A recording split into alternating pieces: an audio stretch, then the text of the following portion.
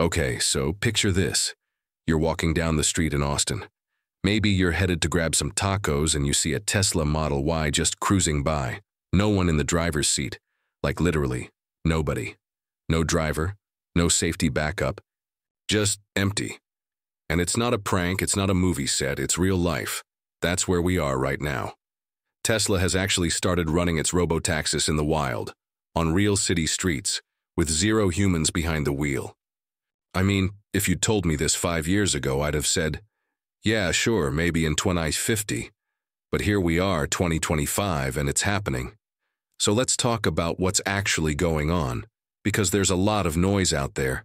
Some folks are hyped, some are freaked out, and a lot of people just want to know, is this thing for real? Is it safe?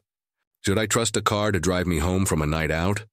And honestly, those are all super fair questions. But before we get into the details, if you're into tech, cars, or just curious about how the world's changing right under our noses, you might want to hit that subscribe button.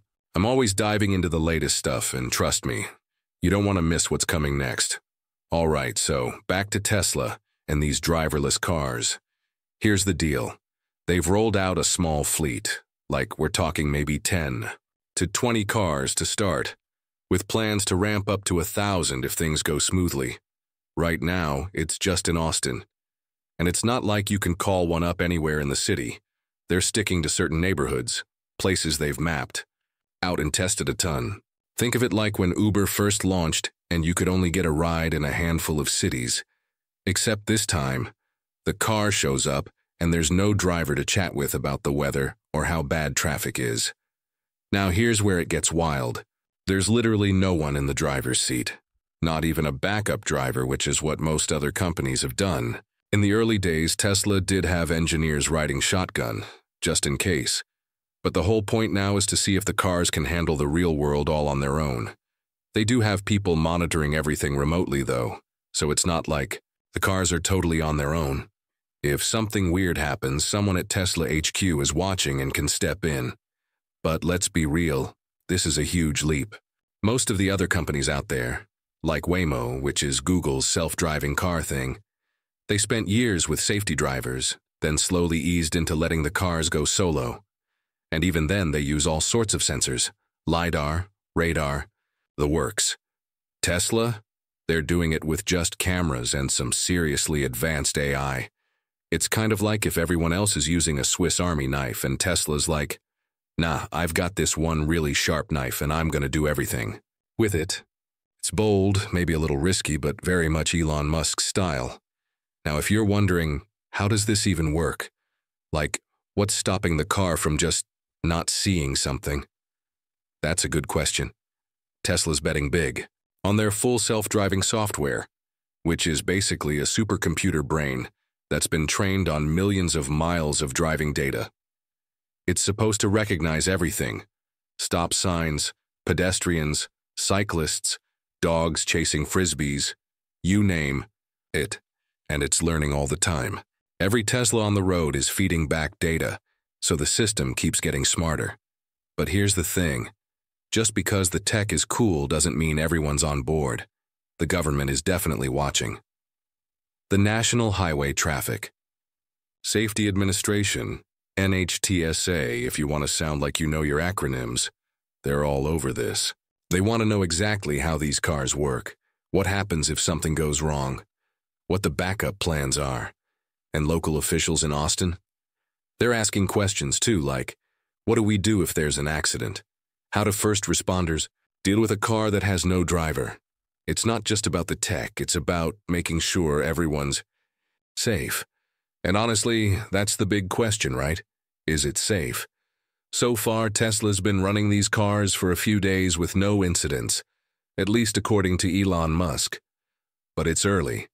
They're sticking to the safest parts of the city, and they're watching everything super closely. If things go well, they'll start adding more cars, maybe even roll out to other cities like San Francisco or LA. But if something goes wrong, you can bet regulators are gonna slam the brakes. Now, I know some people are probably thinking, this sounds awesome, I hate driving in traffic, sign me up. And yeah, the idea of just hopping into a car, telling it where to go and chilling while it does all the work. That's pretty sweet. You could catch up on emails, take a nap, whatever. But then there's the flip side. What if the car glitches? Out? What if it doesn't see a kid running after a soccer ball? Those are real concerns. And this is where Tesla's approach is so different. See, Waymo and some of the other companies are super cautious. They use a bunch of different sensors, and they've spent years testing, slowly expanding where their cars can go. Tesla's more like, let's just do it. Let's learn by doing. It's kind of like the difference between someone who reads every manual before building IKEA furniture and someone who just dumps out the box and starts putting things together. Sometimes it works out.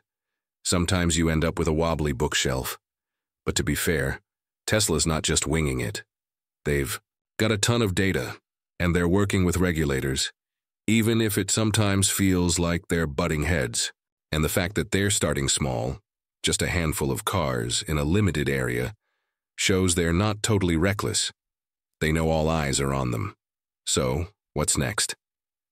If the Austin experiment goes well, Tesla wants to expand. The plan is to get up to 1,000 cars in Austin, then start looking at other cities. But it's not just about the tech working. It's about proving to regulators, to city officials, and to regular people like you and me that it's safe, that you can trust a car with no driver to get you where you need to go. And honestly, this is bigger than just Tesla.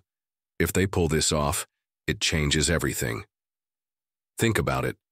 No more worrying about parking, no more DUIs, maybe even fewer accidents overall if the cars are better drivers than humans. But it also raises a ton of questions. What happens to all the people who drive for a living? What about privacy? Are these cars recording everything? How do we make sure the tech doesn't get hacked? There's a lot to figure out. But let's zoom out for a second.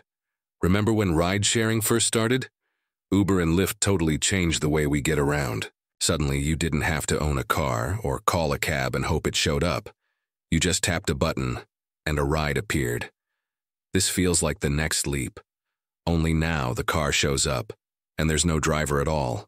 It's like something out of a sci-fi movie, except it's actually happening. And yeah, there's gonna be bumps along the way. There always are with new tech. Remember when smartphones first came out, and everyone was worried about texting and driving, or whether you'd get lost if your GPS glitched? Now we can't imagine life without them. Same thing here. It's gonna take time for people to get used to it, for the tech to get better, for the rules to catch up. But if you're in Austin, keep your eyes peeled. You might see one of these Teslas rolling by, no driver, just doing its thing. And who knows, maybe in a year or two you'll be able to call one up for your morning commute, or to get home after a night out. Just don't expect to have a heart-to-heart with your driver about the best barbecue in town unless you're cool with talking to a dashboard. So, to wrap this up, here's what you need to know. Tesla's running driverless Robotaxis in Austin. No safety driver, just AI and cameras. It's a small rollout for now, super closely watched by regulators, and only in certain parts of the city. If it goes well, it could be the start of something huge, not just for Tesla, but for how all of us get around. But there are still a lot of questions, and a lot of people watching to see what happens next. If you're as curious about this stuff as I am, seriously, hit subscribe. I'll be keeping an eye on how this plays out, and I'll break down the latest updates so you don't have to wade through all the tech jargon and headlines. Plus, I love hearing what you all think. Are you excited about driverless cars, or does the whole thing freak you out? Drop your thoughts in the comments and let's talk about it. All right, that's it for today. Thanks for hanging out and geeking out with me about the future of driving. Whether you're ready to trust your life to a robot car, or you're still clutching your steering wheel for dear life, one thing's for sure. The roads are about to get a whole lot more interesting. Catch you next time.